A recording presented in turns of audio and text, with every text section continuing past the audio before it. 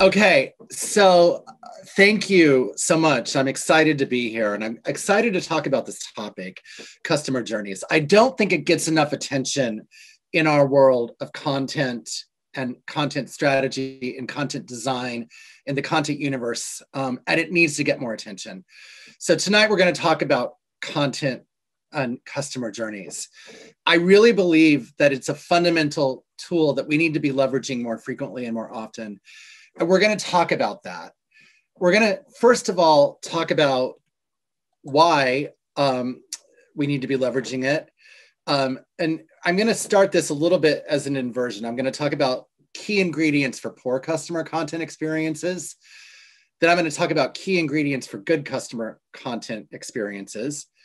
Then we're going to showcase customer journeys. And that's really what I think can be a connective tissue for getting the best out of good customer content experiences and being able to distill those and make meaning of those in 2021, which is where we are today. Then we're going to go through, and if this is remedial for some of you who know how to do this, apologies, but Paula asked me to give more of a how-to, less than an aspirational talk here. So I'm going to keep it more how-to focused. I would caveat this. On Avenue CX, we have a white paper. It's 30 pages. It's free. If you download it, it goes into lurid detail of how to do what it is that I'm talking about tonight. I will also note, if you download it, please select that you will let us contact you in the future. We are not going to give you spam. We're not going to reach out for sales leads, and we're not going to give you annoying, obnoxious emails. The reason I say that is that in a month and a half to 2 months, we're going to significantly update this white paper with even more relevant and useful information. So it's already 30 pages that's completely how-to, but we're going to be updating it based on some learnings and insights that we've gleaned. I'm also going to say, if there's anything that I would recommend reading right now, it's James Callback's Mapping Experiences, a complete guide to customer alignment through journeys, blueprints, and diagrams. It's a 2021 guide. It's the O'Reilly book. It's highly recommended for this topic. Paula introduced me, so I'm not going to belabor that point. Avenue CX, I'm not going to belabor that, but I will say we're an enterprise content strategy firm, and we really try to help businesses create successful content strategies to stand their content up so that it's successful. So let's get into some key ingredients for poor customer content experiences. So, well, why is this advancing? Sorry. So the first is organizational silos. The number one thing that I feel gets in the way in today's world for successful content for organizations is this, and this alone. And this is also the number one thing that gets in the way of good customer experiences. It's organizational silos. That internal lens that you have as an organization that you have to expose to your external customers because, well, you just have to. And then this is exposed through disconnected channels, right? So you've got channels, and when I say channels, I mean a website, a mobile experience. It could be TV, it could be radio, it could be social media, it could be print, it could be the packaging on a package, that in-store experience when somebody walks into a store. It happens through silos because silos create a singular channel focus. And oftentimes businesses are set up to incentivize singular channel focuses and singular channel lenses. And budgets are granted on how much somebody sells in one channel and not a holistic picture of the complete customer experience. But these get in the way of, obviously, you know, it's a key ingredient for a great recipe for poor customer content experiences. And then we've got mismeasurement, incomplete, and disconnected analytics. And these can be brought on by several things. One, not having the right analytics. Maybe you don't have the right KPIs. Maybe you didn't start with an objectives-based framework from which to measure, for example, the performance of your content or your customer experience. Maybe the analytics are incomplete due to silos. Maybe there's been a lack of investments.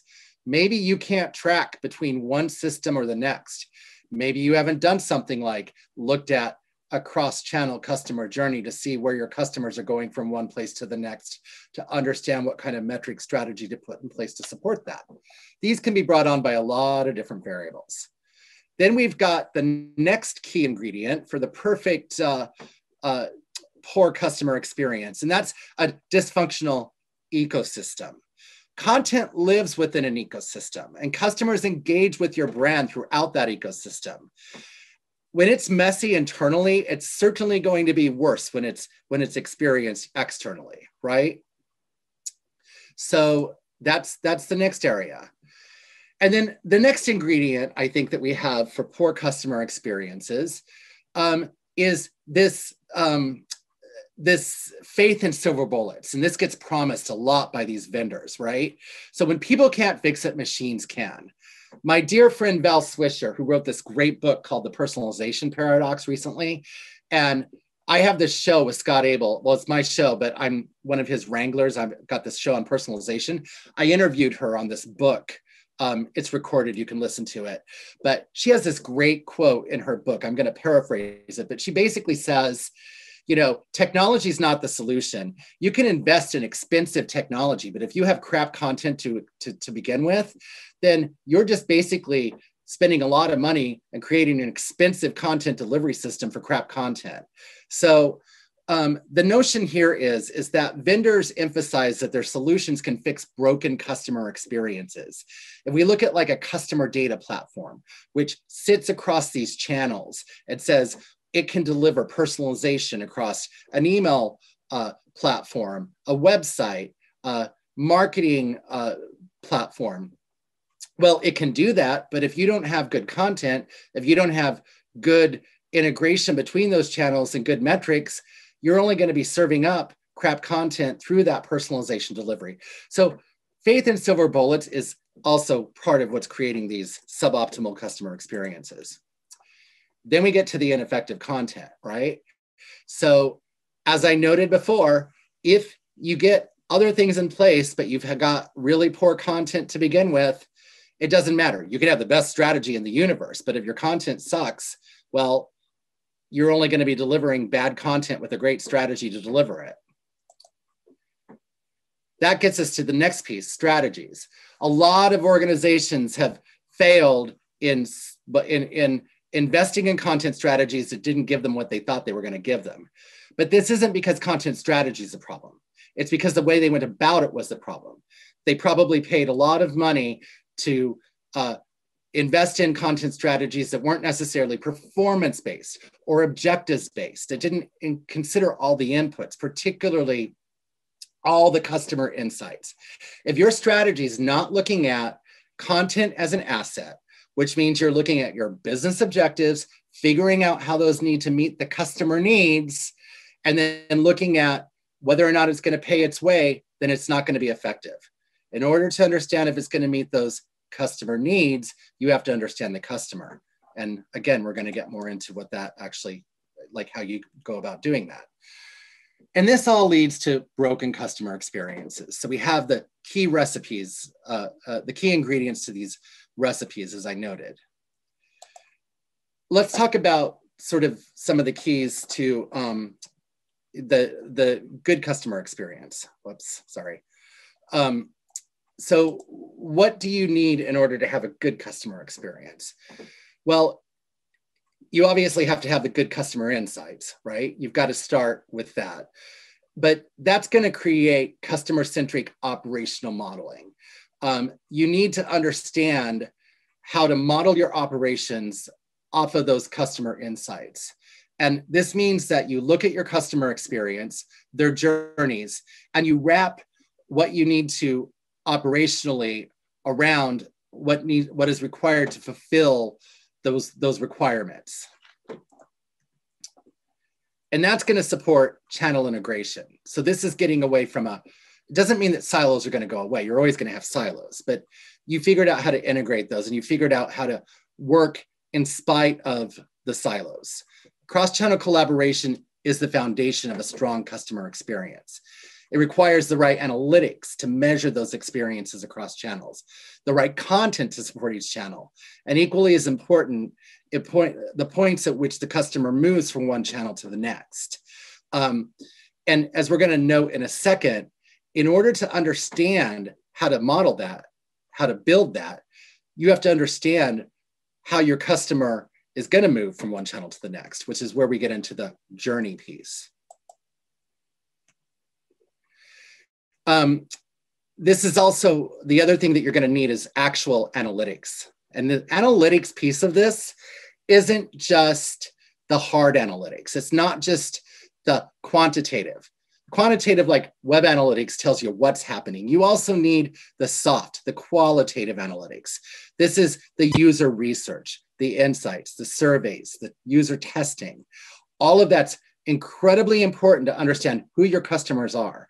So as we move into the journey piece of it in a few minutes, I'm going to keep emphasizing that, yes, you need to look at the analytics for these, but you've got to continually go back and look at the qualitative to figure out why things are happening within your customer journeys.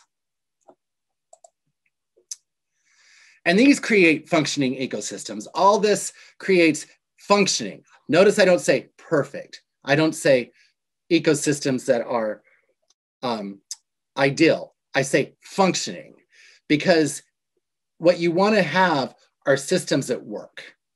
It's not going to be perfect, but they can scale, they can evolve. They reflect the customer experience as best they can, and they're delivering as best they can the content that's going to support that customer's needs. And then we get to realistic technology expectations. So technology here is, oh, why does it keep advancing? Sorry. Technology here is enabling the solution. We don't start with technology. It is not a technology first approach. It's a technology enablement approach. It starts with a strategy. It looks at the customer requirements. It looks at the business objectives. It looks at the content, and then it figures out what technology solutions are necessary to stand that all up so that it can successfully deliver against the customer needs and hope that customer fulfill its needs with regard vis-a-vis the brand. And that's going to let us deliver relevant content at every customer touch point. It's going to help us anticipate the customer needs, and we'll meet them with effective content. And we're going to do this because we're going to understand who that customer is and what they, how they engage at those touch points, and what we need to do in order to delight them and to move them throughout the relationship with our brand, and to get them to evolve that relationship. And this is going to give us a results-driven, customer-centric content strategy. The bottom line is that we can then use content to quantify the success of our customer experience. And this will help us then show the overall impact, not just from an ROI perspective, but from a customer experience perspective. So this is what the key ingredients to customer content experience look like. And notice I didn't say customer journeys yet, because this is going to be sort of the input to getting this right. It's one of the key inputs, not the only input, but it's one of the primary inputs. I want to just give you a few more insights before we go down the path of the journeys. So just to give you a sense of where we are in today's world, 2021. We know that everybody's feeling pain right now. And I pull these slides up no matter what kind of presentation I'm doing right now, because they're relevant for the content universe. According to Dynamic Yield, 95% of businesses are reporting personalization as a strategic goal, but only 9% have it as their core tech stack. Everybody's vying for this digital first. Everybody's talking about digital transformation.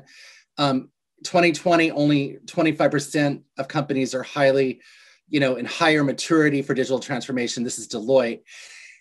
Now, fast forward to 2021, because 2020 was such a horrific experience for a lot of businesses. What happened in 2020? well, obviously COVID-19, but in addition to that, companies had to do things like put their supply chain into the cloud. They couldn't do on-prem. Workers weren't going into the office. This meant that all these issues that they had been postponing to deal with became first and forefront, the center. And what did that mean? It meant that content problems that they had never really been facing, well, they'd been facing, but they weren't at the forefront of them dealing with, now became an imperative to deal with. So now we are at like, let's just keep that in mind for 1 second. Just this other kind of interesting data points to consider before we'll come back to what I just said. In light of all this, we also know that if you can differentiate, and differentiation means differentiating with exceptional customer experience, if you can differentiate and get that right, you can win. You can win against your competition. You can win against all of the stuff that people are challenged with. You can delight your customers. You can, outperform your competitors. You can create a superior customer experience. Even if you're a nonprofit, like this is advantageous, right? Like we know that there's so many benefits to this. So we know it's imperative to get this right. So using that data point and the previous information that I gave you, we're now in 2021. And yet it seems like we have all these incredible challenges.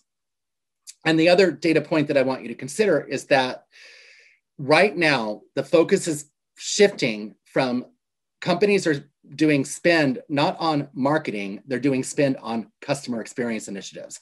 So a lot of companies have moved their budgets out of marketing spend to customer experience.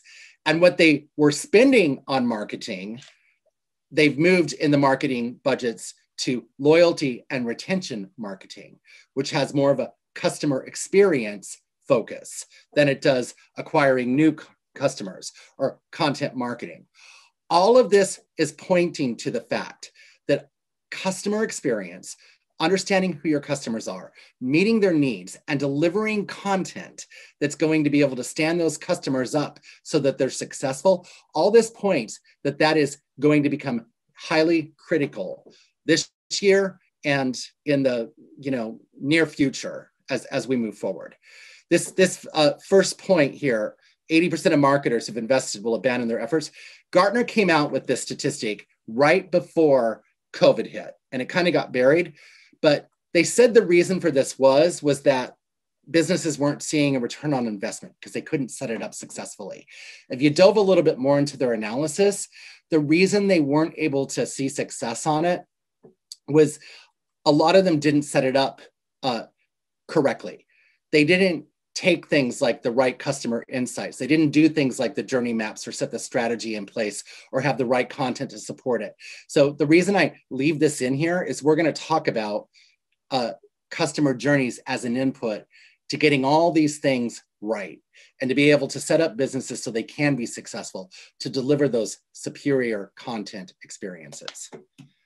So let's talk about now the customer journey. I've given you the context. I've given you the stage. We've talked about ingredients for poor customer experience. We've talked about ingredients for effective content experience. And we've then given you sort of the landscape of where businesses are in terms of digital and looking at customer experience as a whole. Let's talk about customer journeys. So there's many flavors of customer journeys, and many of you probably, the ones you're probably most familiar with are either customer journey maps or buyer journeys. And customer journey maps are those things that you'll see hanging in people's office cubes. And some of you might have negative perceptions of these. You might think, well, my company made an investment in this and it's just a very expensive emblem that hangs in the corner office cube of, Sarah down in, office, C or whatever. Well, I can tell you they can be very effective tools. And we're going to talk about what you need to do in order to make them effective. But they can also be very expensive money sinks if they're not properly leveraged. There's also task-based customer journeys, which is what we're going to spend time talking about tonight, because that's how you can really get traction out of the first bullet here, the customer journey map. So let's look at a customer journey map. Let's look at this one first of all. So a customer journey map, which is the one that you're probably mostly familiar with, this is a visual representation that demonstrates a customer's relationship with a brand by illustrating how she achieves a particular task or a goal in relation to that brand. And it's visual, like I said, in nature. The journey map oftentimes distills a lot of information that is based on qualitative and quantitative insights, but most maps share about 6 or 7 key characteristics. What are those? Well, the first characteristic is all maps are going to have a user profile, a persona, or an actor. They're also going to have the scenario, the end-to-end goal or story that's being told of what that user is trying to accomplish. They're going to have phases in that scenario. And here we see stage, awareness, consideration, decision, etc. They're going to try to capture what someone's thinking as they go through the actions and how they feel throughout each of those stages. They're also going to look at triggers and account for what's triggering them to act or inspiring them to go from one stage to the next. And then finally, they're going to identify opportunities in each of these stages. And sometimes those opportunities are content. Now, it's important to note that a journey map is an archetype, and it's a representation of that customer's relationship with the brand at a high level. But it's also important to note that the journey is distilling a lot of information into a visual representation. Now, it can prove its worth, but it has to be effectively leveraged in order to do so. So what are some of the things it can do? Well, one thing it can do is by going through this exercise, you can show a customer experience and their entire life cycle with the brand, and it can help tell the customer story and present an outward view of those customer needs, so that you can use that to do away with silos, or at least have conversations around where silos need to come together to more effectively meet that customer experience. It helps substantiate customer experience levers with content. You can also map content opportunities, but only at a content type level and only at a high level. You're not going to be able to get out of this a lot of content planning. For example, you might say, well, in the awareness phase, we're going to serve them up white papers, but you're not going to be able to get very specific for content planning purposes.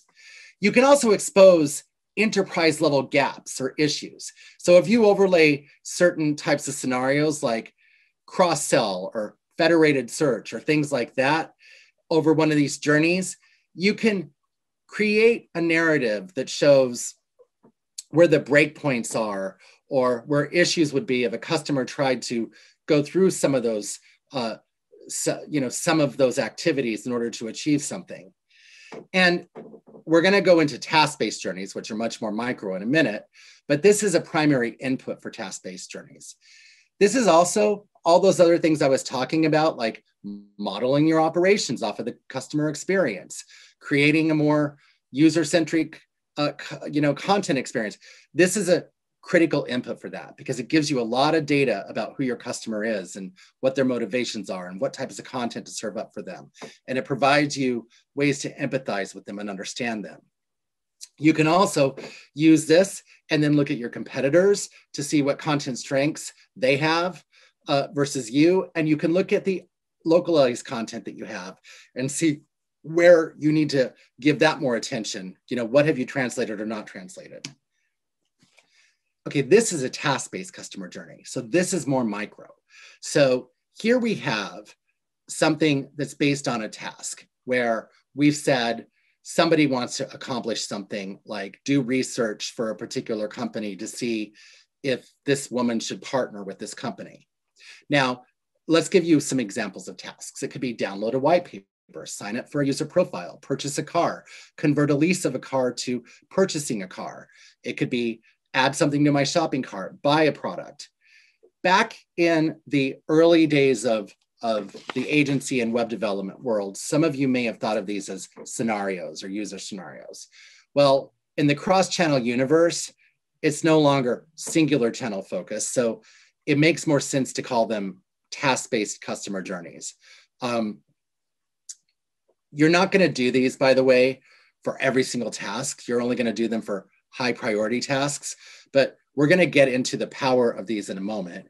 But what this is it's identifying key tasks that the user would want to accomplish.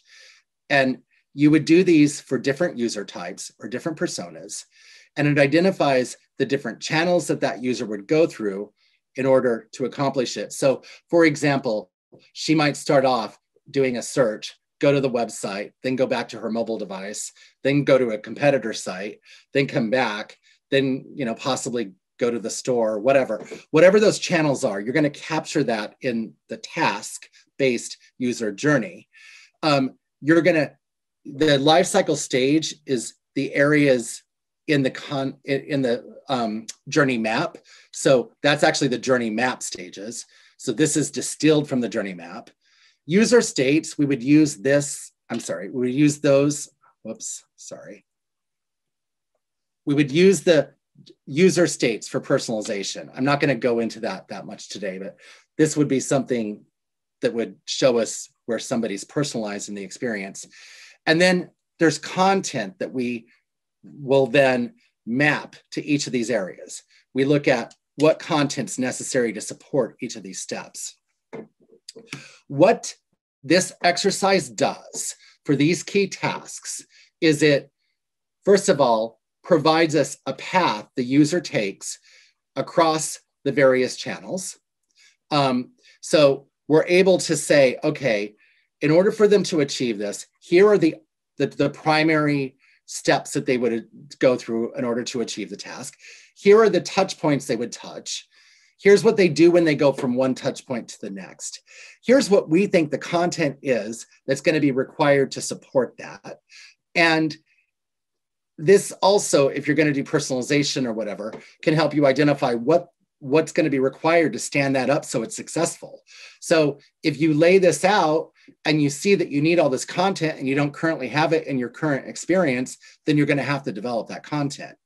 You can also overlay this, for example, to localization. If you see that you haven't translated a lot of this content, you can then say, well, we need to make an investment in translating this. So this is sort of what these maps, these task-based journeys allow you to do.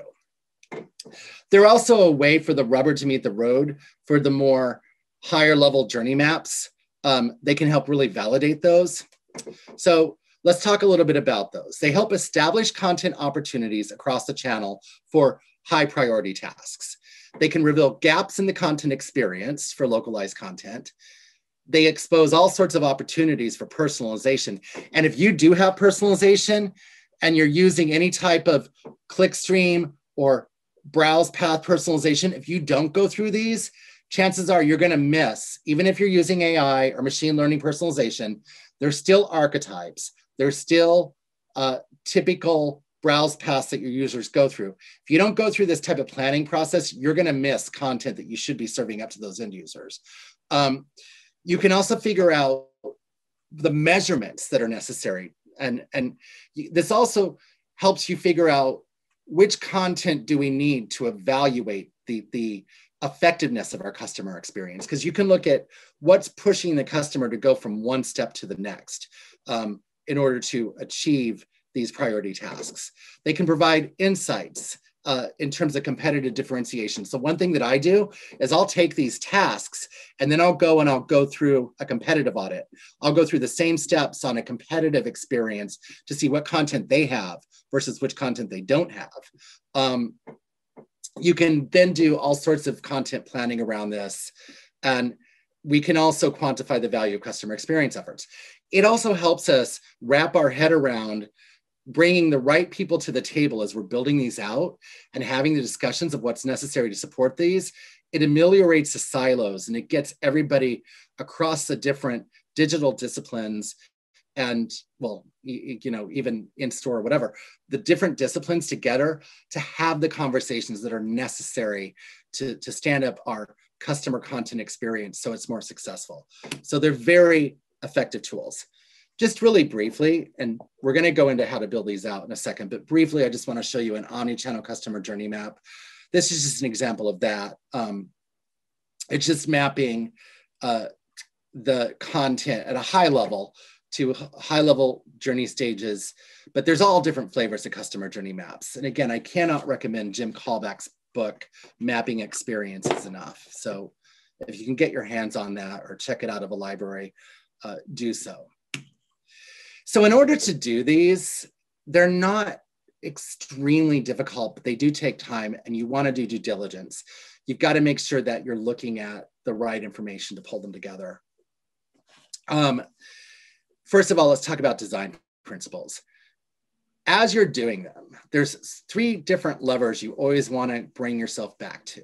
And one is make sure you have objectives and make sure that you're constantly thinking about how you're going to move the needle on the customer experience with what they need and tie that back to the business objectives.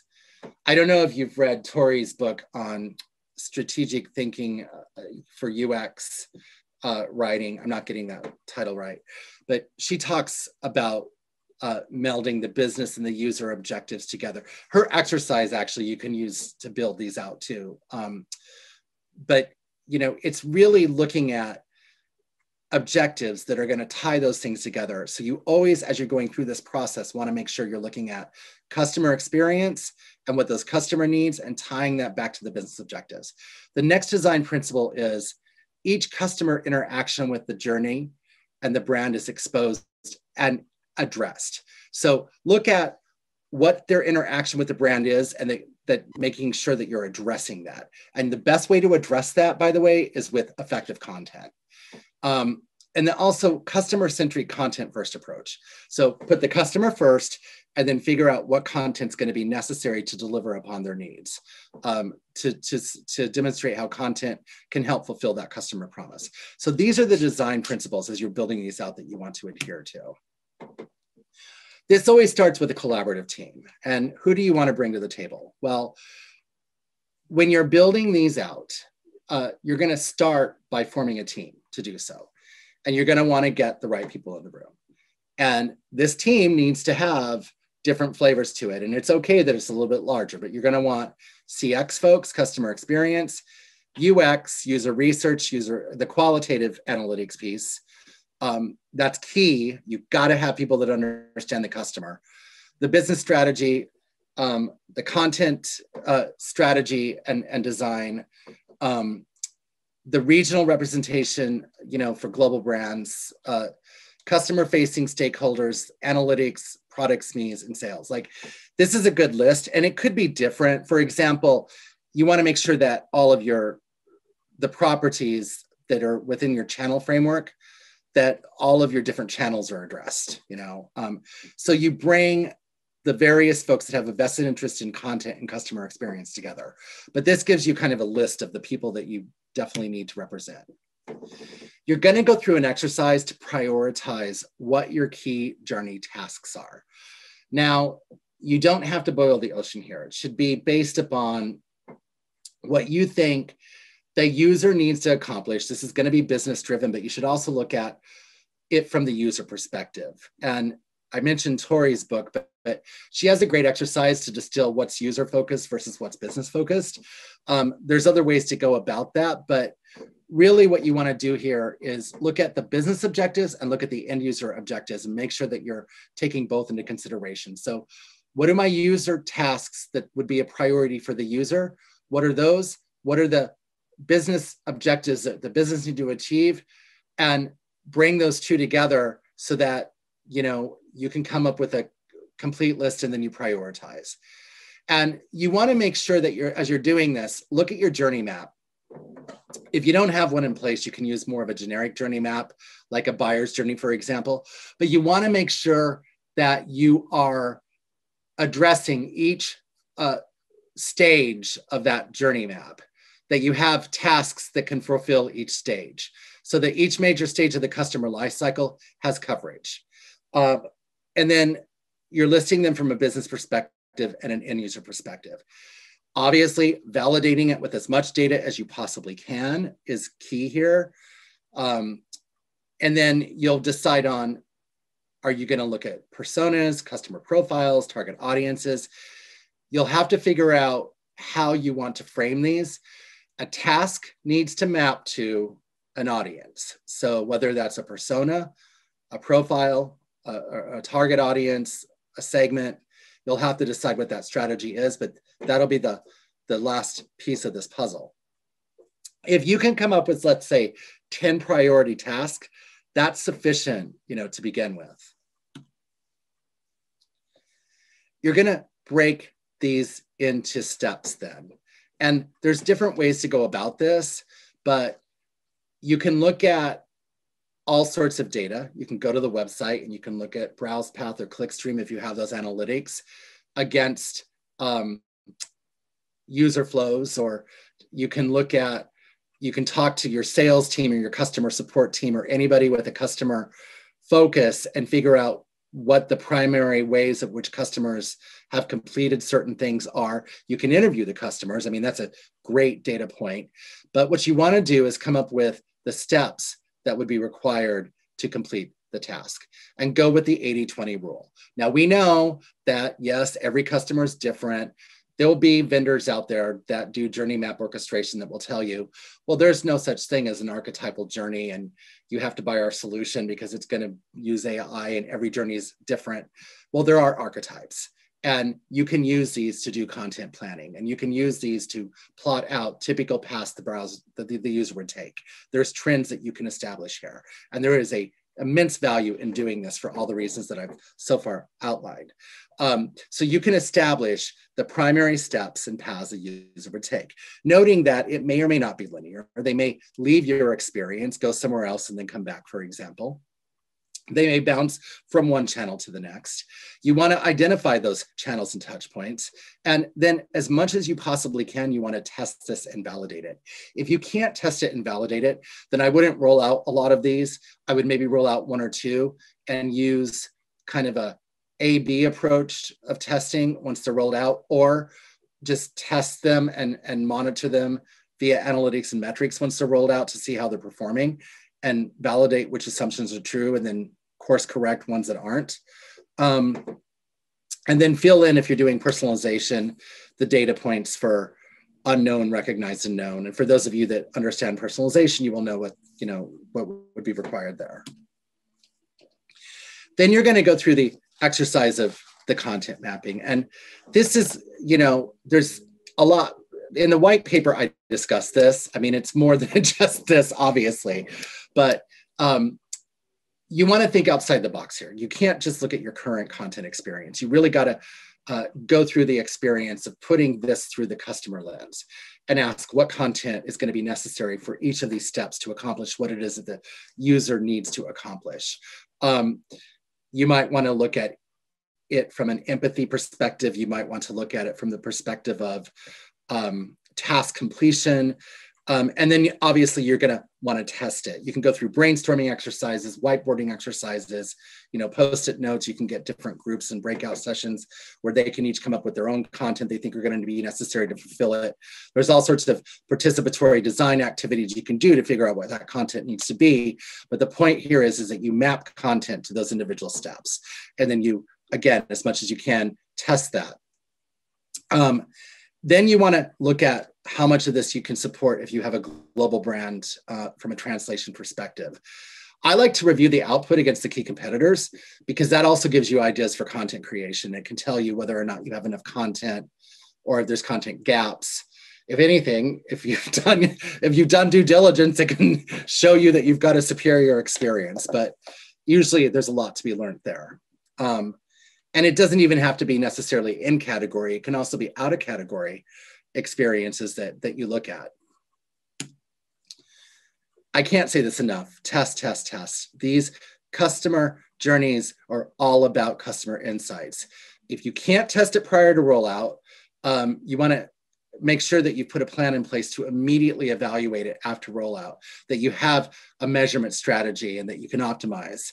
And then you're also, even if you do test it, you want analytics in place to measure how that content's performing.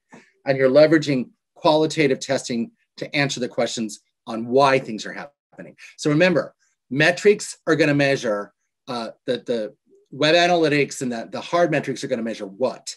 You still need to build in user testing, surveys, other types of user insights and qualitative approaches to figure out, what's happening in all this. In terms of the measurements, as you're going through this, and remember, content is the key here, because you should be able to look at content, put metrics against it, and determine whether or not this is successful. Content can tell you, is my customer journey successful? It can tell you, did this content push the customer from one step of the journey to the next? Did the content allow the customer, to engage with the brand effectively? Did it allow them to be delighted? Were they able to get what they needed to from this? So first and foremost, make sure you're putting metrics in place that measure, was the task completed? Again, put these metrics into your content that you're measuring. Can the user go from one step to the next? Where are the breakpoints and where does the user drop off? Which content pushes the user from one step to the next and which does not? I mean, that's equally as important, right? You're not going to get it right all the time. I've rolled out these, and in particular for personalization, and we'll find that there's content assumptions that we make where we think that all this content's going to prove really great, and then some of it performs really well, and then sometimes content we don't think is going to perform that well ends up performing like as a really high performer. If you're tracking certain behaviors, look at points where the user does not follow the assumed path or diverge. That can always be interesting. And then again, use the qualitative to answer why any of the above is happening. Also look at the time spent on or within each step. You can get interesting data points. So for example, maybe the scroll depth on pages or this sort of thing can tell you all sorts of different things. If you can get in-store data or customer support or call center data, for example. And then where and when do they go from one step of the channel to the next? Now, obviously you can't necessarily track everything, but whatever you can get insofar as, what you can track, what you want to do is see how content is performing and helping move the customer to achieve what it is that you're trying to measure. So I covered off quickly on sort of the steps of building these out, key areas to think through. There's obviously much, a lot more that goes into, this, but these give you sort of the key ingredients for success. And I've talked to kind of the why, but let me talk just a little bit more about the benefits, because we touched on this before, but I want to re-emphasize this. If you do journeys, and if you leverage them effectively, what they can really help you do is anticipate the content that you're going to need at every customer touch point. Now, the journey doesn't have to be an entirely manual process either. The task-based ones I do automation usually. I get more stuff like from analytics and that kind of stuff. But I do think the manual pieces of these in terms of designing these out are important. I think you can use AI and journey orchestration to sort of validate them. I think you can go into more individualized journeys once you have some of these larger tasks, in place. And then you can see if there's divergence or what those technologies are telling you about those. Also, those technologies require decision trees and logic built into them. And this exercise can help you do that. But where I'm going with this is that this exercise helps you identify the relevant content at every touch point. And it helps you anticipate those customer needs. And it helps you then think through, what type of model am I going to need in order to support this? It provides the valuable data points that that you're going to need for your content strategy, but also your editorial planning process and your measurement planning process, because you're looking at it across channels and you're looking at it through that customer lens. It's constantly making you go back to that customer lens and saying, what do we need in order to deliver them the right content? You know, that whole right content, right user, right time. What did they need to get out of our brand? What's required for them? And we didn't talk a lot about this, but when you're going through this exercise, putting yourself in their shoes, when you're going through this and you get those people in the room and you get the customer folks in the room, they're going to make you hear the customer stories. They're going to make you think about customer empathy. They're going to make you think about customer pain points. You're going to hear stories about what really is going to move the needle from the customer point of view. So it really does give you that perspective in a way that you're not getting by just sitting back and doing this stuff, you know, in a silo or without that as an input. And then, you know, it gives you this cross-channel way to measure performance. Not to say that you're necessarily going to have the right technology in place, but it gives you a roadmap and a plan, and it establishes what it is that you need to do so, and you can start to get some of this in place. And it's going to give you immense rewards insofar as a competitive advantage. You know, people that do this correctly do see an immediate ROI on their investments around it, which is why smart companies do it. And you don't have to even be a large company to do this. You know, you can use these techniques if you're a small organization. Let's say that you want to just figure out how to be more customer-centric in your content experience. You could use a smaller team and use task-based, user-centered design techniques around content planning and content experience that don't necessarily involve the level of sophistication I'm outlining here. You could still move forward with this approach, you know, at a smaller scale and still be successful at it. And then finally, it helps you create a technology solution that's supporting the customer experience. Your tech stack is standing up the customer journey. It's standing up those requirements. It's not the solution that you're putting first and in place, you know, before all of that. So going through these exercises, what they do is it changes the way the organization responds to conversations and dialogue and discussions around technology and content and where all these things need to sit in the organization and how they need to respond, you know, to the customer. And it definitely shifts the priorities and I think puts the focus on where the focus needs to be,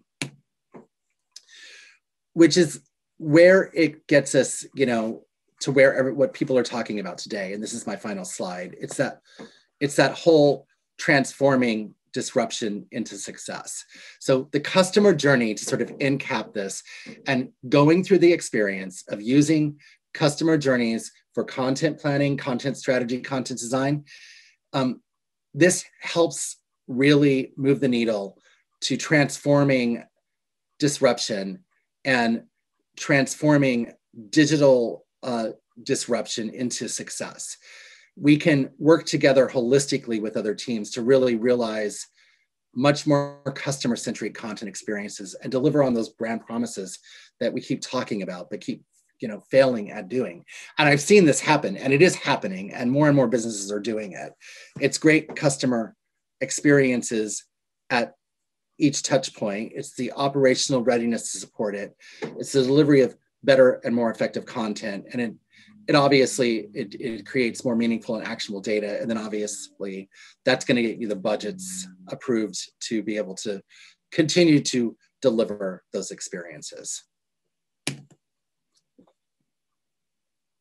So that's it, folks. That's everything I wanted to get through. Wow, that's a lot of information, Kevin. Thank you for all that. We've got a ton of great questions. I'm going to let Larry sort of queue those up. And I'm lagging a bit, so apologies. Go ahead, Paula. Okay, no, just saying thanks everyone for all the great questions you've been putting in the chat, and let's see how many we can get to before we start to lose folks. Do I see the questions? I don't know how this works. I'm very well asked. Yeah. Luddite when it comes to Kevin, I just spoke about, no, sorry, I'm kidding. Just ignore the chat, Kevin. I've got all the questions queued up for you. You just have to focus on the answers. So, so the first question is from McGee. They ask, when people, they say, what are the common platforms and solutions you see to be being as touted as the fix to the problem of people and machines not being able to fix things? And McGee, if you want to unmute and elaborate on the question, please feel free. Oh, hi. Thanks, Kevin. That was awesome. I was just interested in one of the earlier comments you made about people kind of, bringing in technology to solve what is effectively either a customer service or a kind of content problem. And I was curious as to what kind of technologies people are touting as the solution. So a few years ago, it was AEM, Adobe Experience Manager. You bring that in and your customer experience gets fixed. And then, of course, it doesn't. So, yeah, I'm just kind of wondering what your take on the latest platforms are that people are kind of holding up as the solution. Well, there's so many. I mean, it's still AEM. Customer data, like these customer data platforms that sit across channels and can do cross-channel personalization, but track cross-channel analytics. That's one of the big ones. Any of the AI solutions that are looking at journey orchestration, they're all like out there, like we can orchestrate customer journeys on the fly and then serve up content. The problem is this. If you haven't fixed all this stuff in the back end, let's say you put in a personalization engine. Let me give you an example of epic failure there. They put in a personalization engine for a huge semiconductor industry company. The way these work is they scrape content and well, they work in different ways, but let's say they scrape the content of all the product detail pages. Somebody views this and they have a rail that recommends you viewed these products, so we're going to show these products based on this logic. Well, the content's not optimized to support that. So half of the product pages have weird images that look like crap in that rail.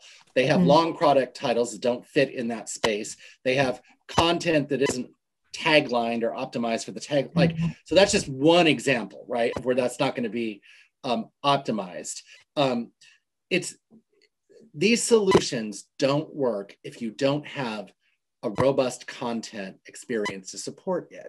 So another one would be federated search. If you go in and you scrape all the content from all these systems and you try to then serve it up in a support, let's say you take Coveo and you try to serve up all this content for case deflection so somebody can support if they want to try to do self-service and support.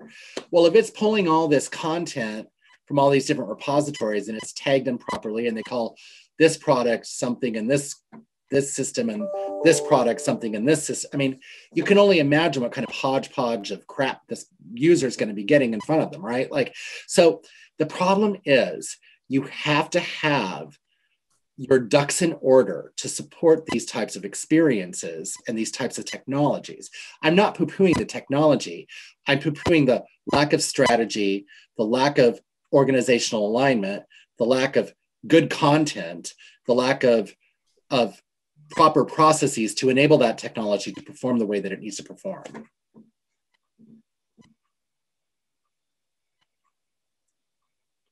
Nice. Thanks, Kevin. Next question is from Lisa.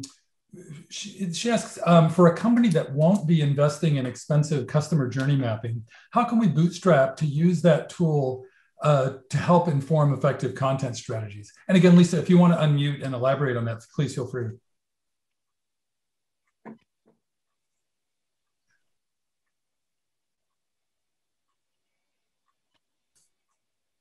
Okay, maybe not an elaboration, but Kevin. Yeah. Well, I would say this. I mean, there's resources. This book, for example, Mapping Experiences, is a great resource. You can do it internally. You don't need to hire an agency. But the more customer data and insights that you're getting, I think that you can leverage, the better. You can build out these tasks. There's the more risk you incur with the less amount of data, with the less amount. But remember, the more money you pay for it doesn't necessarily translate to the better customer journeys. I've seen big companies roll out hundreds of thousands of dollars in customer journeys that end up in the corner office of a skyscraper, right? And nothing else. So that's why I'm talking about this today, is like, you got to execute, you got to be able to execute upon them, right? So you can do it on a bootstrap. I would say get yourself some good resources, like read a book like this to understand you want to build the customer journey map first. And yes, you could use a generic one, but it's not going to be reflective of your customers. You are going to have enough insights about who your customers or who your users or audiences are. And once you start digging, you can figure out creative ways to get those insights, even if you don't necessarily have all the data that you think you have. Consult the resources that are out there. Norman Nielsen has some good kind of remedial sort of entry-level videos on, doing this stuff. Callback's book is good. Put together a team, start building out a map. Once you have that in place, you can build out these tasks-based journeys, with a smaller team. You don't need a huge team to do it.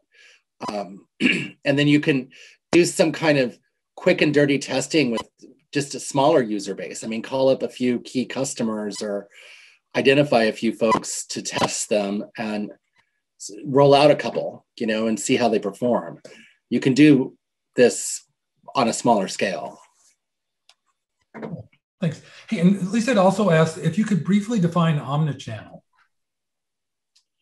So omnichannel, and this is important because that word gets thrown around a lot. And omnichannel is not for everyone.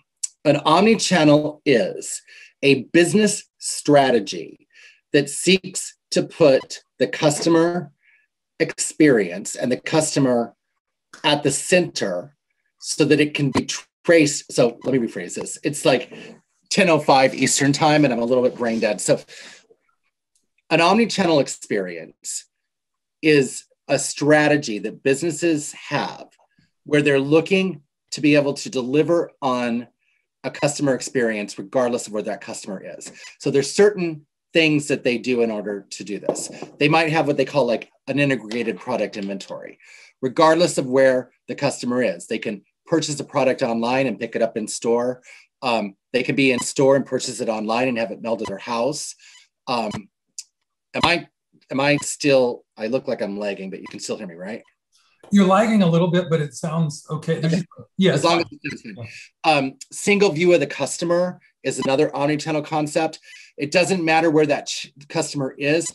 We have a single view of their profile. So we know what they've done. So if we're a bank and they've come into a branch versus they've done online mobile banking or they've accessed us via the website or a phone, we're able to pick up where they've left off at any given point and what they've tried to do so we can deliver upon their needs. So omnichannel is a business strategy that seeks to be able to deliver on the customer experience regardless of which channel they're in.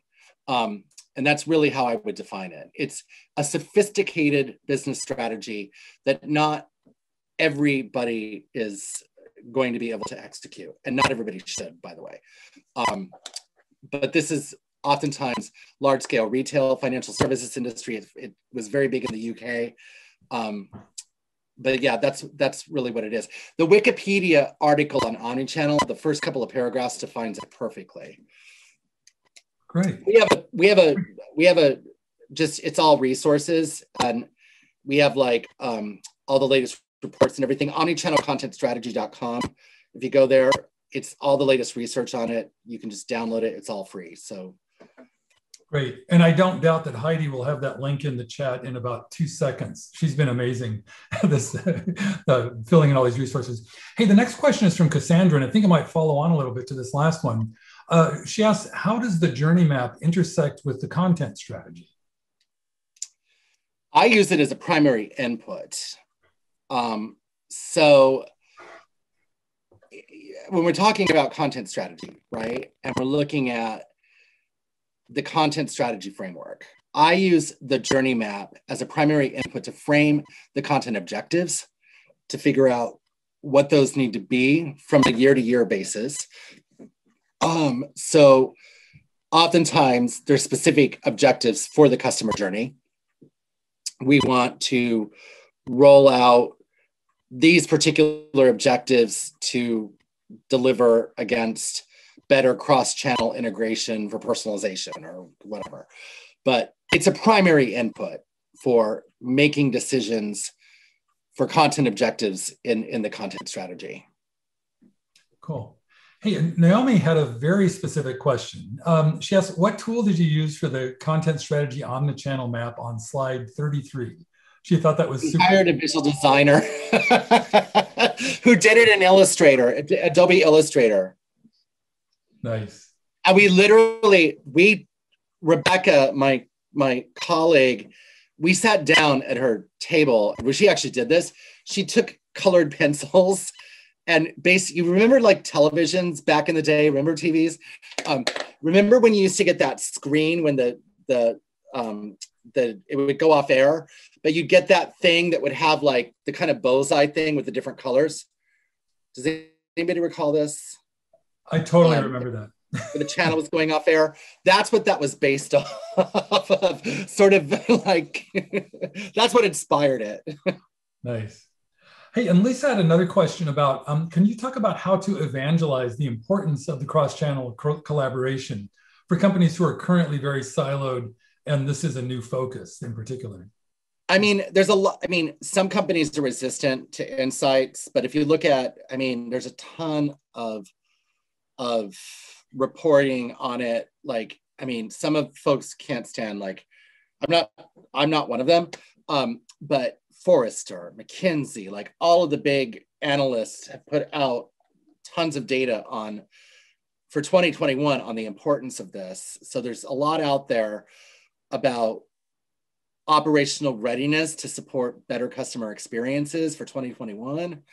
Forrester predicts, like they released their big report on it.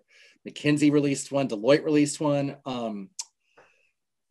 It depends on, I'd have to know more specifically about the organization and what its drivers are but ultimately it's about, if you can show how an improvement to the customer, I mean, I always look at data, like what data is going to back this up.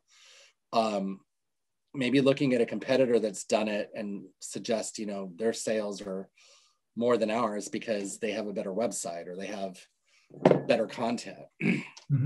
Hey, Lisa, did you want to elaborate on that? Because was there anything more specific you wanted to add, or does that answer satisfy you? Okay, we'll move on.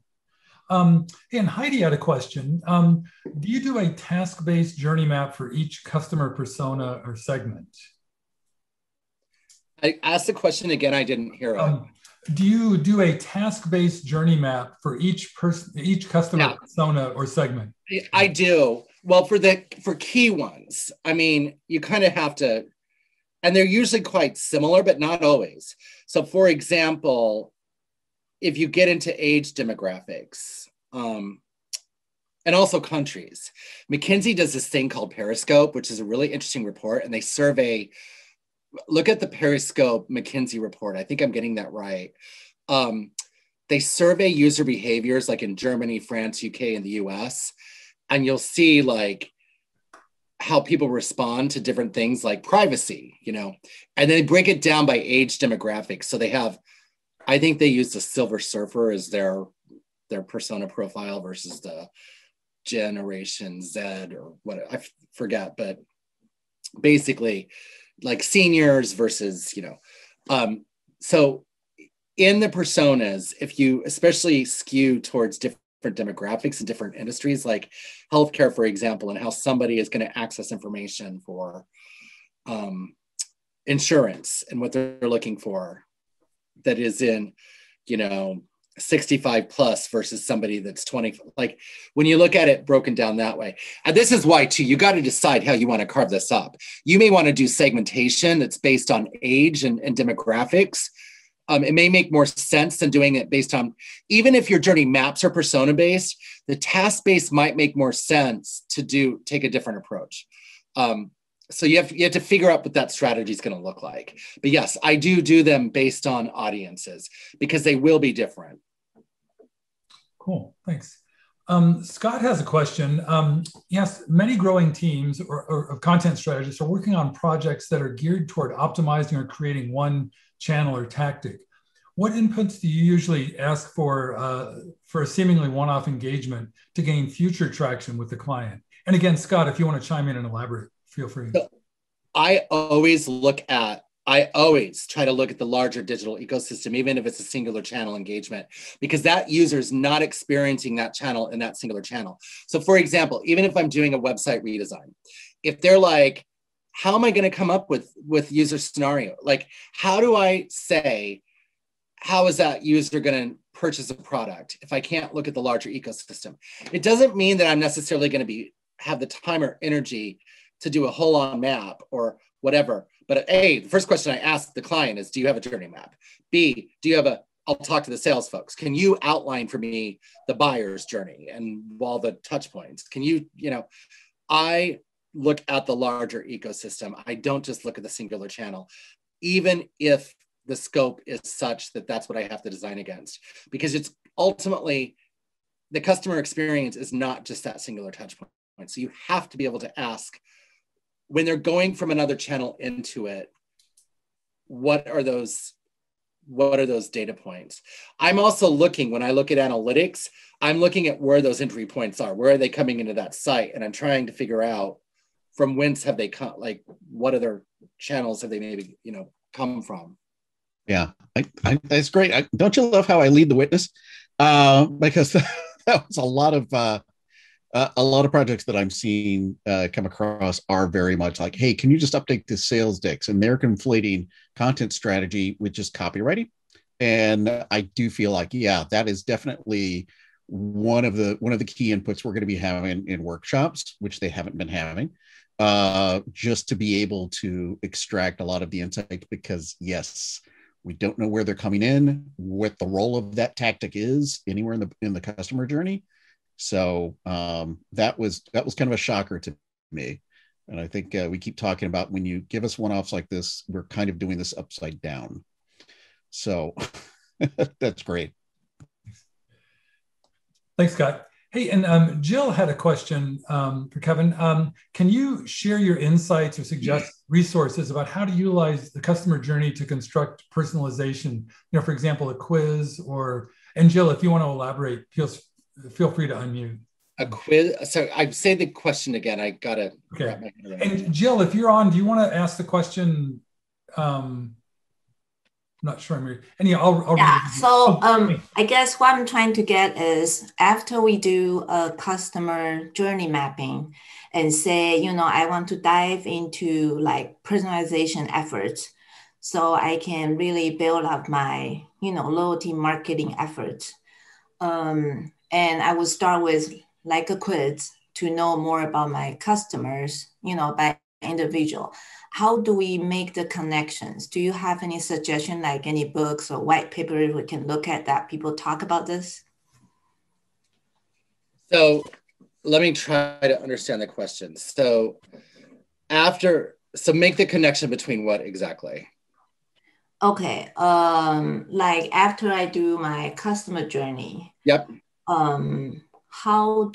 Is there like a certain protocol I can implement the results to do a very precise, personalized quiz?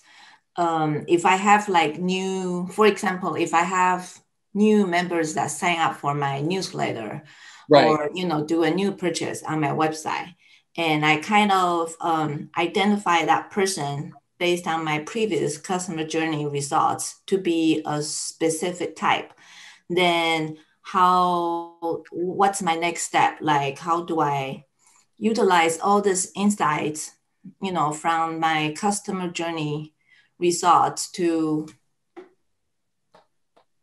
do a better personalization effort? Okay, got it. That's a kind of, yeah. So basically,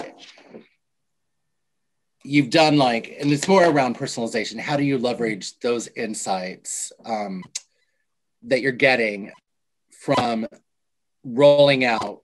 Let's say you do journey, and then you get learnings based on that. So based on how the customer's behaving, you're getting analytics and how do you leverage those to fold those back into where you need to take your content or what content you need to develop. Right. I don't know. I'm just looking, I'm listening, and I'm looking in my bookshelf to see if anything, I don't know of any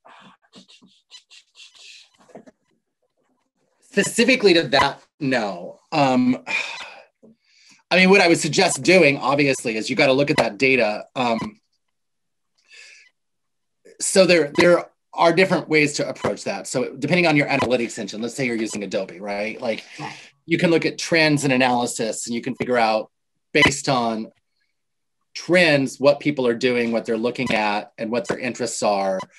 And you can formulate like, okay, well, based on this, we should make an investment in this, or we should start. Let's say that their search terms are showing an interest in X. Like, you know, I mean, you can use certain levers to help guide where you need to not only make an investment in the personalization, but how you need to develop that deeper. Like, I'd have to know more about the scenario specifically. I can't think of anything off the top of my head, though, that's been written specifically to that. Evergage, the company, which is a CDP, they put out a book on personalization, on individualization and personalization. I have it somewhere. I don't have the name of it in front of me. They get a little bit into sort of what you're talking about. I don't think the book is expensive. If you look up Evergage and you look up book, and I can't, it's the CEO of the company wrote it, and it came out a couple of years ago. Unfortunately, there is I just read this. It's The Personalization Paradox by Val Swisher. She does not address what you're talking about in it. If you know what, shoot me over an email. I'm happy to discuss this a little bit further with you. I mean, it's an interesting topic. Yeah, thank you. You know, I came from a corporate background for more than 10 years, and now I'm doing my own website. So suddenly, you know, I face this dilemma that before I can blame everything on my sales team, like, oh, you guys aren't doing this, that's why you never get the results. But now when I'm doing that, I don't know how to implement. You know, this is like the last mile that I'm stuck. So that's why I have this question. Hey, if you all follow up on that, I'd love it if you could drop a summary of the conversation in the Slack. That would be great. And just if you think of it. All right, thank you. Yeah. Hey, another question from Heidi. She wonders, Kevin, if you have any thoughts on OKRs versus KPIs. Oh, God. What's the difference? Is that the question? You just said thoughts. Yeah. So. I mean, one obviously is measuring. Personally, like OKRs are more, in my opinion, looking at it like for the organization, right? Or sort of for the organizational performance. KPIs in my book are more specific or actionable if you're looking at, like, if you're trying to like look at specific components to a strategy. Like I find KPIs for my purposes, like I work with clients they use the OKR model, and they generally use it at like the program level. Like we have an OKR that we want to achieve X for our program over the course of this quarter. KPIs for me are very specific oftentimes. And a KPI for me is easy to implement with regard to a metric. And I want to put a KPI in place to measure specifically how content performs vis-a-vis a content objective. Like, do I increase does this content that I put in place increase cross-sell of this product? You know, I prefer KPIs when I'm looking specifically at content performance. I've never used OKRs actually to measure content performance. If that's, I don't know if I'm answering the question, but. Oh, thanks. No, it's good. That's super helpful. Okay, yeah. Thank you. I know organizations and some of them prefer OKRs for everything, but for me, KPIs are more specific to the metrics-based approach if you're trying to like quantify that. And I think they translate better to like analytics and metrics-based applications. OKRs are new to me, but I'm seeing them like proliferating. But personally, I find I find OKRs to be somewhat wishy-washy and KPIs to be more, like you were saying, specific and actionable. Well, the OKRs that I've worked with are generally more specific to the program. Like, okay, they're measuring something. They're looking to, well, they're outcome based, right? Like they're more like, they're trying to say, we want this program to achieve, to roll out this website by year end or whatever. Like that's our OKR. Whereas the KPI is much more specific. I would agree, yeah. I'm going to jump in partly because we just have a few minutes left, but also because I have a question that I think might be kind of a good one to kind of wrap on. So, you know, with some other content strategy tasks, if we talk about sort of, you know, for example, rolling content audits. So Kevin, if you could talk about kind of how do you keep your customer journeys up to date? How often do you revisit them, you know, as your content changes, as your, you know, maybe your customers change, or, you know, you have different sort of prioritized tasks or KPIs? What's your kind of best practice guidance on sort of gardening or, you know, weeding or managing your customer journeys over time? The best practice is to continue to look at them. I mean, when you put a measurement strategy in place, when you look at content, being able to measure the performance of them, you're putting in place an approach that's going to be evaluating them on an ongoing basis. And so that means that you're going to be looking at how they're performing and putting in, they become almost living, right? I used to do this thing at conference. You probably saw me do this, Paula, but where I would talk about the role of personas or user profiles or user inputs, right? And one question I would ask is, how many of you in the audience have personas in your organization? And most of the hands would go up. And then I'd say, well, how many of you have updated them in the last 3 years? Keep your hands up. Last 2 years, keep your hands up. Last 1 year. And like all the hands, but like maybe one would go down. And then I would ask, how many of you update them every year? And like almost all the hands would go down. And then I would say, okay, I would say, keep your hands down if you all have users or customers whose behaviors never change. Like, and so my point there is that, especially in today's world, I mean, COVID proves this point, right? Everything is shifting. Everything is constantly changing. So you want to have a strategy in place that, I don't say that you have to go back and change them, but have a strategy in place that's evaluating them and measuring their performance so you can figure out if you have to course correct. Yeah, and revalidating them, right? The same with your content, by the way. I mean, you're the one who taught me this. If you're not auditing your content on an ongoing basis, or looking at it or measuring its performance, I mean, what's the frickin' point? Like, exactly. All right. Well, on that note, thank you, Kevin. As always, sort of a just enormous amount of great information. There've been a lot of good things shared in the chat, sites and books and everything. Thanks everybody for sharing all that great information.